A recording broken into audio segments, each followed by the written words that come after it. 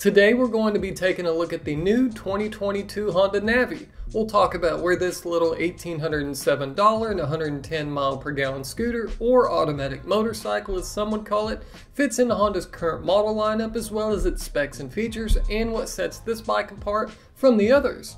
Plus, we'll start it up and show you what it sounds like and a lot more as we check out all of the details that you need to know about Honda's latest new addition to their Mini Moto segment. But first, if you guys find any info in this video helpful, please take a second and hit the like button. Liking the video and commenting below on what you think about the NAVi really helps with growing this channel through YouTube's algorithm, which in return helps me create more videos, and I really appreciate the help. So first up, where does the NAVi fit into Honda's current model lineup for the USA? Even though Honda doesn't list this as a scooter on their website, it's a scooter and should also be compared against the other models in the lineup, like the models currently available that are on the screen right now. Then we hop over to the motorcycle side of things, where Honda puts it in their Mini Moto model lineup, where you have a few more options to cross-shop the NAVi with, but none of these have a fully automatic CVT transmission like Honda scooters do, to where you can just twist the throttle and go like you can with the NAVi.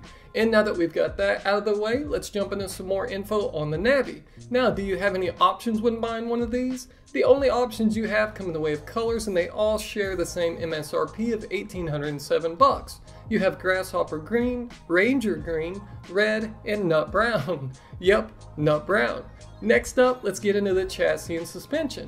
The NAVi has a steel underbone style frame that uses the engine as a stressed member, and with this chassis design you have to keep in mind lightness was not a huge priority, as that always means more money, and Honda's goal when developing this bike was to keep costs down for the Indian market, as it was the first model to go from concept to production in India. To give you an idea as to how cheap this thing was, if you did the conversion back when I originally wrote about it in February of 2016, it came out to only $582, which is cheap, but sadly the world doesn't work that way, nor is it still 2016. With that being said, its curb weight full of all fluids is right at 236 pounds, and here's how it stacks up against other small models in the lineup.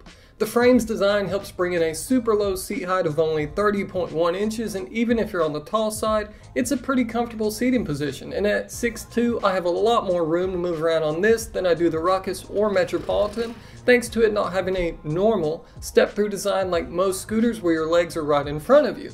Now when it comes to suspension, you've got a teeny tiny non-adjustable 26.8mm inverted fork that brings in right at 3.9 inches of travel, while out back you have a single rear shock that's mounted on the left side like a lot of Honda scooters. And that non-adjustable shock helps bring in 2.8 inches of travel out back, with it packing right at 6.1 inches of ground clearance. Now I won't bore you with all of the measurements around the bike, so I'll throw them up on the screen now, but thanks to this super short 50.6 inch wheelbase, this little guy has a turning radius of only 6.2 feet, so it's super easy to whip this thing around. Part of what helps this bike be so maneuverable are the wheels, and you have a 12-inch setup up front that is wrapped with a 90x90 tire, while out back you have a smaller 10-inch wheel that's wrapped with a slightly taller 90x100 tire. And thankfully with tires this small, they won't break the bank, as you can get a set for less than $100, and if you want a more off-road friendly tire, that's always an option too.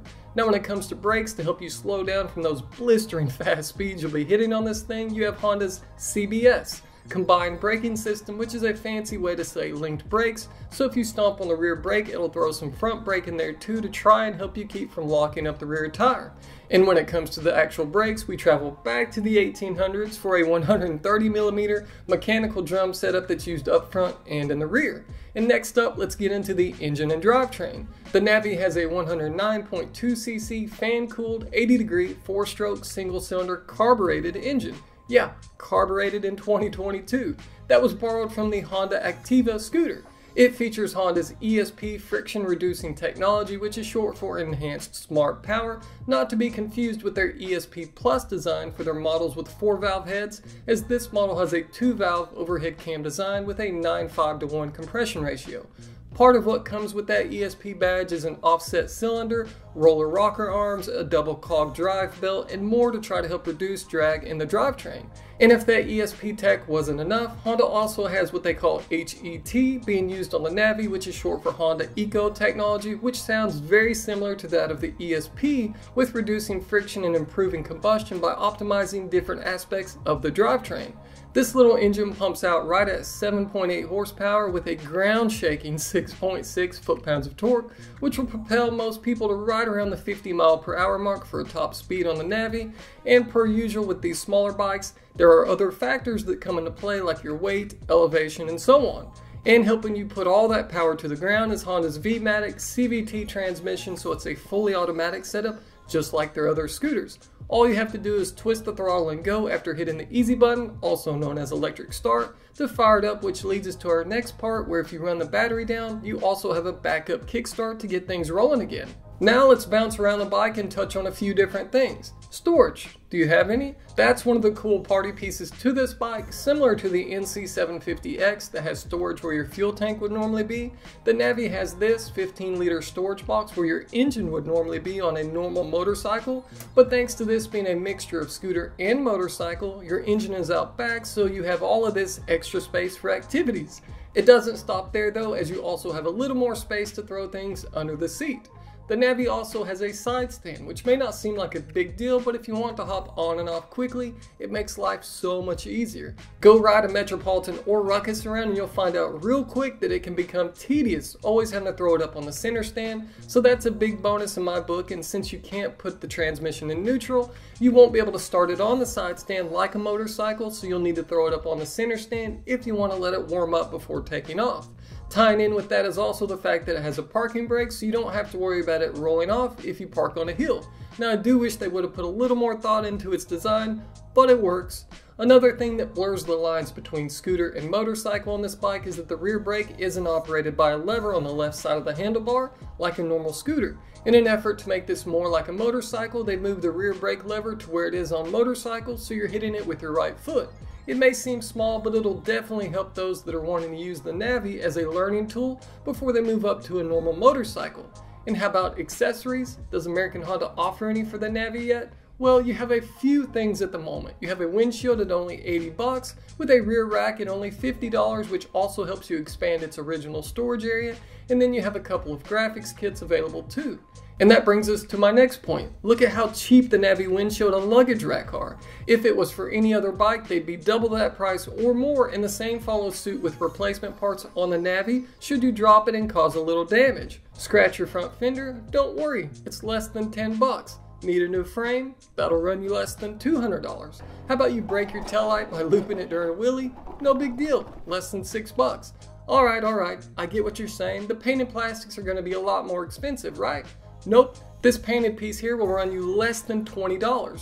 So long story short, if you drop it, it's not the end of the world, and if you want to do a complete color change because you're bored of what you bought originally, less than $100 and you're good to go. But back to accessories for the Navi, even though your OEM options are limited, thankfully this bike has been in production for quite some time now, so you have plenty of other options from around the world to throw on your Navi. And if you really want to go ham, you've got awesome companies like Man in the Box and Steady Garage here in the States showing you what's possible with this platform if you really want to unload your wallet. Now let's start it up and show you what she sounds like, and then we'll come back for a few more things.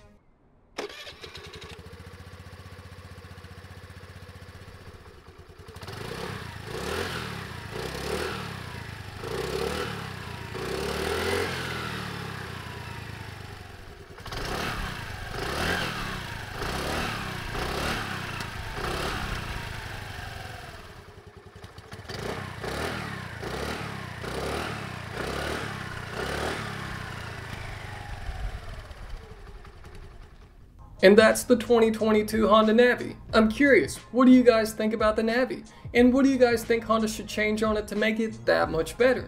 Now, is this little guy for everyone? Definitely not, as a lot of people aren't going to really get what this thing is all about at the end of the day. It's a cheap option for many different needs, whether you're a young student that just needs a cheap way to rip around town, or someone that wants to get their feet wet with 2 wheels but they're scared to do so because they're worried they don't have the skill set to ride a normal motorcycle, or they may not have the budget to do so. This gives you the cheapest entry into our hobby that Honda has been able to offer for decades now, and the only options that were close to that have had their prices increase year after year until they hit the $24.99 and $27.99 price tags they're at now. Plus, the Navi removes some of those scooter-ish looks that are a turn-off to some people. Then you have those of us that have ridden before but want a Navi just because you can't look at the thing without having a smile on your face as you think about what you could do with it. Plus, these things will be the ultimate pit bikes due to them being an automatic, so you don't have to use both hands, letting you carry stuff around more easily.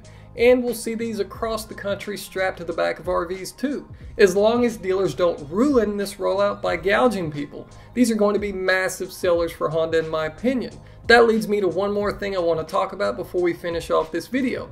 Honda has in their marketing material that this unit is well under $2,000. Well, I hate to be the bearer of bad news, but when you add up the $1,807 MSRP with a $100 freight surcharge and tack on their $200 destination fee that most dealers are going to charge, we're not exactly well under that $2,000 price point. I'm not trying to give Honda too hard of a time here, I just think they need to be more careful with their choice of words when marketing this during a time where dealer pricing is very volatile, and it doesn't make people happy when their $1,807 Navi is nowhere near that price by the time they're walking out the door.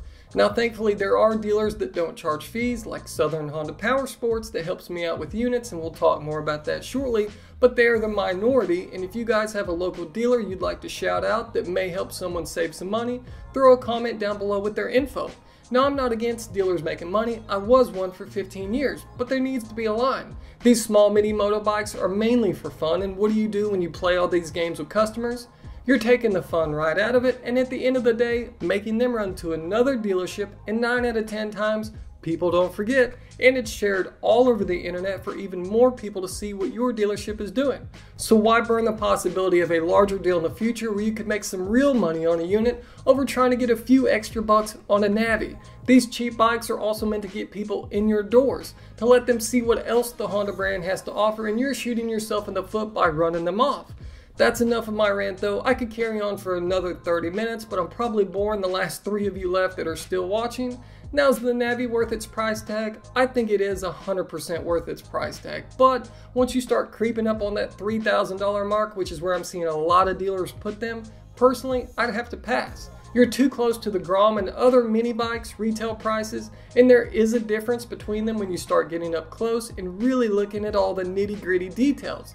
But let me know what you guys think about it all down in the comments section, and I'll be joining in on the conversation too. With that being said, that's a wrap for this video, guys. Thanks again for watching and supporting all this. I really appreciate it, and we'll see you in the next one. But first, I want to take a quick second and say thank you to Southern Honda Power Sports for opening their doors to me and allowing me to come pick through their inventory for these videos. They are a massive Honda Power Sports dealer here in Chattanooga, Tennessee, with tons of inventory from new Hondas to used Harleys and everything in between that they sell to people from all over the USA. So check out the link in the description below and head over to their website to see if they can save you some money on your next toy.